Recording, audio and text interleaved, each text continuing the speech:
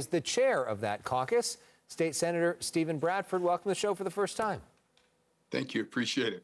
All right, let's begin with Senate Bill 2, which you are the driving force behind. Can you explain to us what it is, what it does, and why you believe it's so important?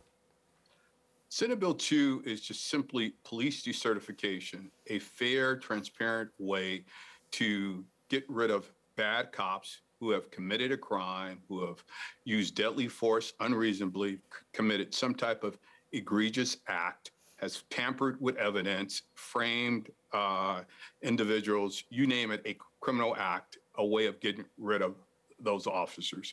California is now one of 4 states without a decertification process.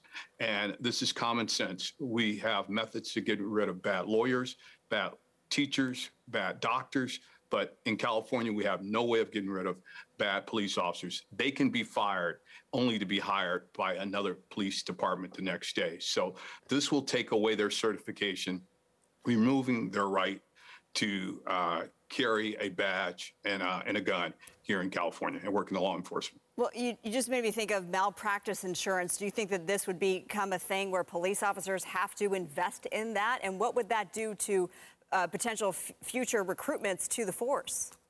Not at all. I mean, this will not affect the majority of men and women who put the uniform on, put the badge on, and go out and do this job in an honorable and respectful way. We know it's a tough job, and the majority of those men and women do it the way it was supposed to be done. It's for that small percentage that we've seen all too often, not only in California, but across this country, just in the last week, let alone the last year, the last 100 years here in the state of California, especially when it comes to Black and brown people. So no, it wouldn't require any additional insurance coverage. If they do their job just like they're covered now, they'll be in good stead. So this sounds pretty common sense. What is the opposition to this? Because it's not a slam dunk yet in terms of having all the votes necessarily. What are people saying to you? It's law enforcement. I mean, and no matter all the negotiations we've done in good faith, law enforcement continues to come up with reasons why this is not good. Oh, yes, we support decertification, but you have to remove this part, or you have to remove that part. And we're still in negotiations, in earnest negotiations on both sides, but I don't think we'll ever get to where law enforcement will be in agreement, because if they do get in agreement, believe me, the bill will do absolutely nothing if they're totally in support of this bill. We want to get your reaction to Riverside County Sheriff Chad Bianco. He joined us on Friday night, and he basically said what you just said about weeding out just the bad cops. He said, go ahead and listen to what he said about law enforcement being good. I think we have an unbelievable false narrative that's being spread trying to divide the country and law enforcement. And the overall 99 point way up something % of law enforcement are good, ethical, honest law enforcement officers that are only here to do the right thing and to serve others. And to say that this narrative that law enforcement is going out and attacking Black people and attacking the Black community is just not true. What's your reaction to that? I totally disagree. I would tell you, if our Caucasian brothers and sisters were getting killed at the same rate as Black and brown people, not only would they be talking about defund the police, they would clearly be talking about unarm the police. And it's just it's 2 different worlds when it comes to people of color. And often they say that people of color hate the police. They don't. They fear the police.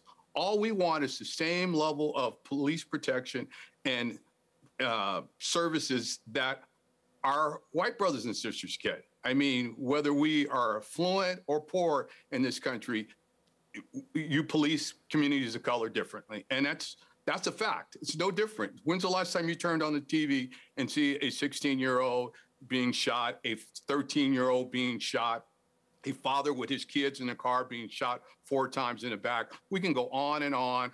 Eric Gardner, you know, Stephon Clark, Ezell Ford here in LA. They're all people of color.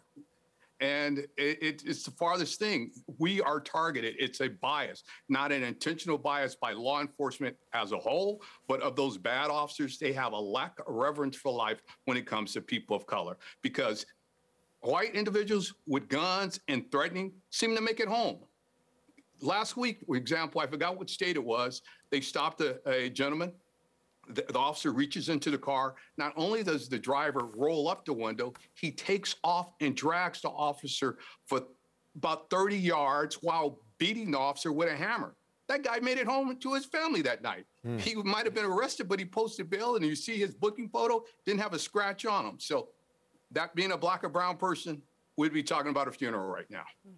A couple quick questions just to wrap up. So you've got in California a Democratic Senate, a Democratic Assembly, and a Democratic governor. Is this going to pass? How confident are you that you have the votes on this? I'm confident that my colleagues will do the right thing. They've seen enough. And in the words of Fannie Lou Hamer, we're sick and tired of being sick and tired. And true enough, my colleagues, it's only 2 African Americans in the Senate, and it's only 9 of us in the legislature as a whole. So the majority of us have not walked in our shoes. But if they have and listen, I think they've been convinced by what they've seen in the last year that we need real reform here in California when it comes to law enforcement and criminal justice. And lastly, news of the day, that Democratic governor, Gavin Newsom, today we are now at enough signatures to have a recall election officially in the fall. What say you about that? My guess is you're saying we should keep the governor. Without a doubt, the governor has proven that he is doing the right thing. Leadership is not a popularity contest. And the governor had to make some tough decisions when COVID struck last year. And they were hard decisions. We all have to admit to that. But they were the right decision to save lives. And the proof is in the pudding right now. Our infection rate is the lowest right now in the nation. And we're soon to have California back open. Maybe not at 100% of where we were, but we're well on our way to doing that. So I commend the governor for taking the hard stance. And elections, of course, are a popularity contest. You've won plenty of them. The governor has won plenty of them. Right now, it looks like he's the favorite to win that recall election coming up in a few months as well. People are going to do the right thing. I agree.